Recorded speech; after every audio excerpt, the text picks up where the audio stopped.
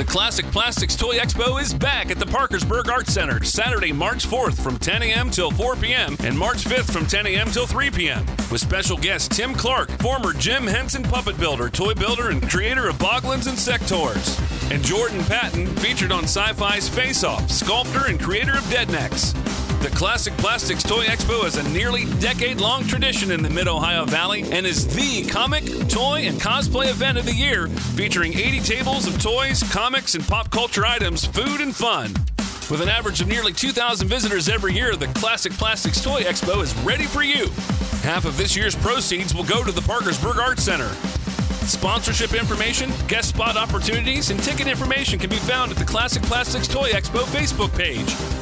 The Classic Plastics Toy Expo, March 4th and 5th at the Parkersburg Art Center, 725 Market Street. See you at the Expo.